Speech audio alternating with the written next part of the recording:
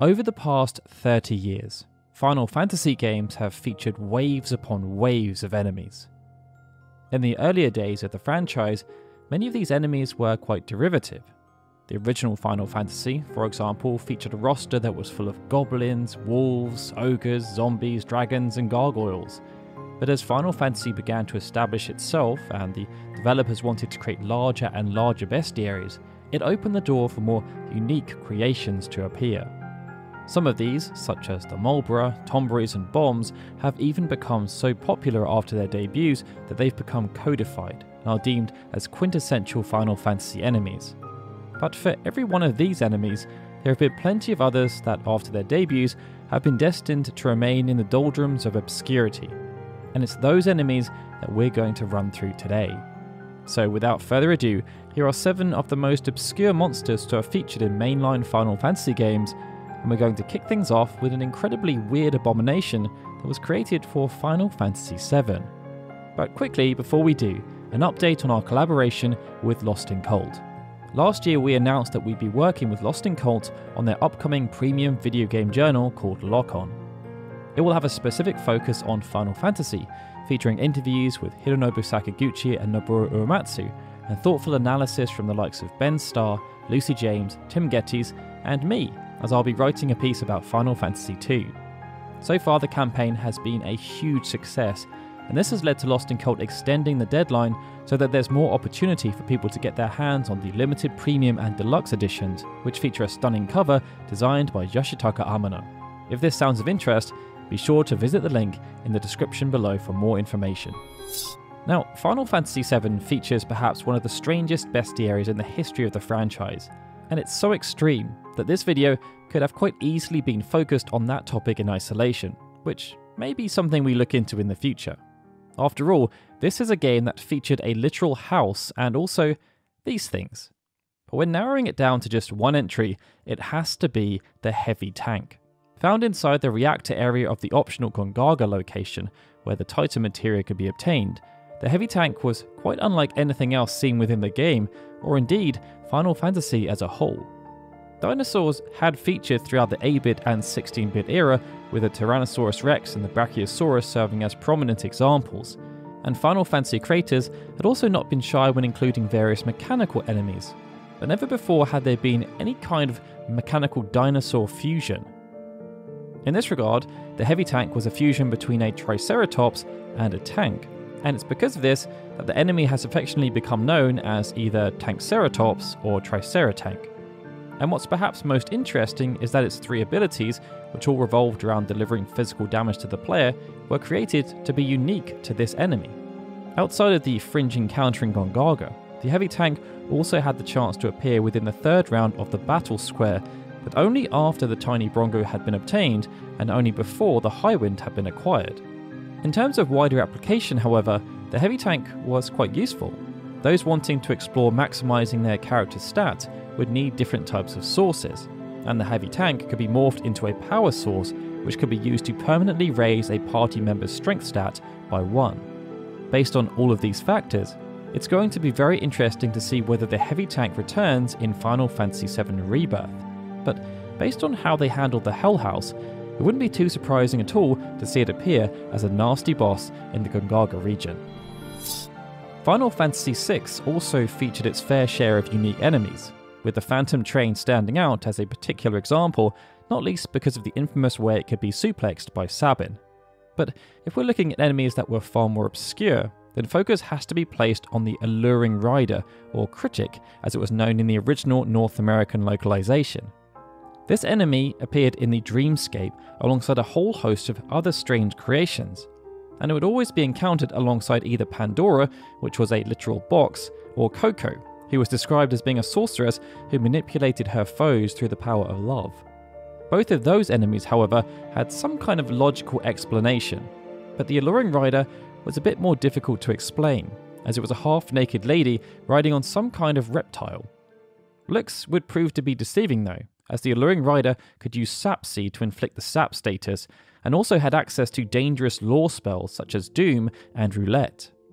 The other unique quality around this particular enemy is that she was considered to be too alluring when Final Fantasy VI launched in North America, As such, her outfit was modified so that she would show off a bit less flesh.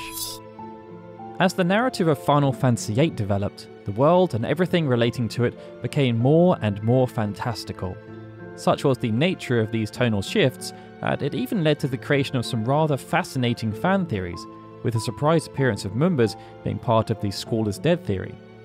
But even though Final Fantasy VIII does feature plenty of weird and wonderful enemies, including the troublesome propagators, perhaps the most obscure has to be the Slapper.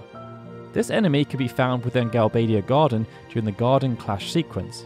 The majority of the conflict centered around students and soldiers fighting against each other, with no real whiff of anything supernatural taking place. But when navigating through to try and find Sorceress Adia, when venturing across the ice rink, the party would be attacked by hulking demi-human ice hockey players that would hit them with their sticks. The intriguing point about this particular enemy is that even though it was quite jarring and unexpected, the appearance of the Slappers would be foreshadowed. When visiting Galbadia Garden for the first time, it was possible to visit the locker rooms connected with the ice rink. Inside, one of the students referenced the fact that the garden had demi-human athletes. The other expansion to the story was that the jersey worn by the demi-human ice hockey players ended up being made into a physical piece of merchandise. And that product, which revealed that their name was the Galbadian Bears, has since become one of the rarest and most sought-after pieces of Final Fantasy VIII merchandise. By the time Final Fantasy X had released, there were waves upon waves of strange enemies that had proliferated throughout the franchise. And in this regard, one of the strangest has to be the Demon Wall. After debuting in Final Fantasy IV, this enemy would then reappear in Final Fantasy VII, and the premise was that a demonic monster had been encased in a giant slab of stone. The Demon Wall would then wait to ensnare its foes or crush them. Final Fantasy X did not feature a Demon Wall, but it did feature a much smaller version called the Demonolith, and in many ways it was even stranger than the Demon Wall. Unlike the previous iterations of this enemy type, the Demonolith were regular enemies that could be found in either the Omega Ruins or inside Sin, and they were said to have been created from the fossilization process going wrong. In the context of Final Fantasy X, quite how such an event could occur was perhaps part of the puzzle, and why the Demonoliths were rather perilous. Standard melee attacks had the chance to inflict Curse or Zombie, and its breath ability, which was used in retaliation after being targeted 3 times, would have a high chance of causing petrification. Its other ability, Pharaoh's Curse, was also riddled with nasty enfeebling statuses. This would be used as a counter-attack and had the chance to inflict Darkness, Silence, Poison, and Curse. Given where they were faced, and that if they were encountered inside the Omega Ruins they would have initiative, the Demonolith were pretty nasty enemies. And to add to the obscurity, a fossilized version of the Elvaret boss from Final Fantasy VIII could randomly be found on their backs. Final Fantasy V featured plenty of humour and quirky gameplay mechanics, and sometimes those aspects overlapped, such as the Eggman summon and jobs such as the mine. But this notion also expanded through to the enemy roster, and one of the best examples has to be the Gaelicat. This obscure enemy could only be found on the North Mountain as players embarked on their quest to obtain the Winddrake, and it would appear alongside a handful of other enemies, one of which was the Headstone. And that in itself is a pretty obscure enemy, but it doesn't quite compare to the Gaelicat. Appearing as a fluffy cat that was using manufactured wings to try and gain flight, it's difficult to envision how the Gaelicat fits into the wider enemy roster. Often, the objective is to create something fearsome for the players to square off against, and the Gaelicat just ended up looking rather adorable. The Gaelicat would still pack a mild punch, however, thanks to its main ability called Cat Scratch. This would deal critical physical damage, but outside of that, the threat was limited. Beyond Final Fantasy V, perhaps due to the cuteness, the team working on Final Fantasy XIV implemented numerous iterations of the Gaelicat. After being introduced via the Heavensward expansion as an enemy that appeared in numerous fates and dungeons, numerous minion variants were also created, as well as a delightful piece of headgear. Sticking with the subject of headgear, the next entry on our list comes from Final Fantasy XIII, where a venerable enemy type was turned into something much more unique. Flans have been appearing in Final Fantasy ever since the beginning, but they didn't get their iconic design until the second installment of the franchise. Since then, countless variants have been introduced, But Final Fantasy XIII took this notion to a whole other level through the introduction of military bread flans. Of the two variants that existed, we're going to focus on the Flaniter, which could be found in either Palamporum or the Palamecia. There were a few aspects that made this flan rather obscure in comparison to all the others that have been created over the years. For one, it was wearing a helmet, and this helmet had a siren on the top that would go off whenever it came into range of an enemy. When entering into a combat situation, instead of dealing some kind of evil magic damage that we'd been used to from flans, the Flaniter would instead deal mild physical damage, but they would spend the majority of their time using rescue to keep replenishing their health. This aspect would then be made more frustrating if the other variant of flan was present, as the Flamborg was designed to be an offensive military model. Should the Flamborg be around, then Flanitors would be tasked with keeping them alive for as long as possible. Perhaps due to the fun nature of the Flaniter, they would then return in both Final Fantasy XIII-2 and Lightning Returns, and in XIII-2 they could even be recruited as a medic. That then brings us on to the last entry on this list, which is perhaps the most obscure, and that sentiment applies to both its design but also its in-game application. Final Fantasy IX featured plenty of unique and interesting enemies, with the friendly monsters standing out in this regard. But it was another enemy which could be encountered in forests all over the world which was even more obscure, and that monster was the Ragtime Mouse. From a visual perspective, the Ragtime Mouse felt like something out of Alice in Wonderland, with accentuated physical features and a giant mouth complete with a single eyeball on a stalk appearing in place of a more traditional head.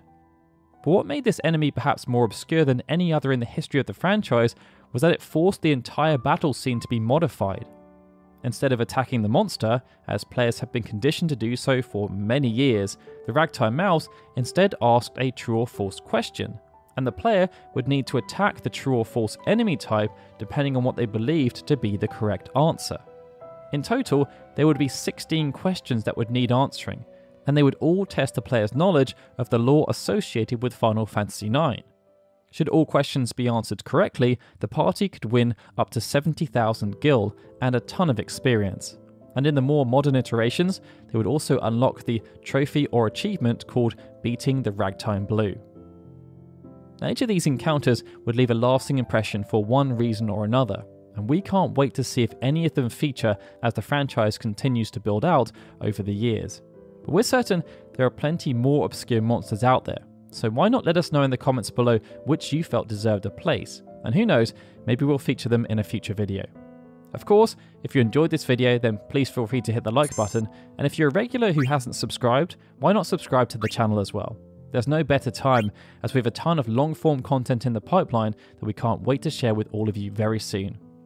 Alright everyone, with that, this is Darryl signing out. As always, I'd like to give a big thank you to our Patreon and YouTube member supporters, especially Benjamin Snow, The Livestream, Gregory, Justin Dent and Sukin TDK, who are super special Onion Knight supporters, and of course, a big thank you to everyone for watching this video. I'll see you all again soon for more Final Fantasy goodness.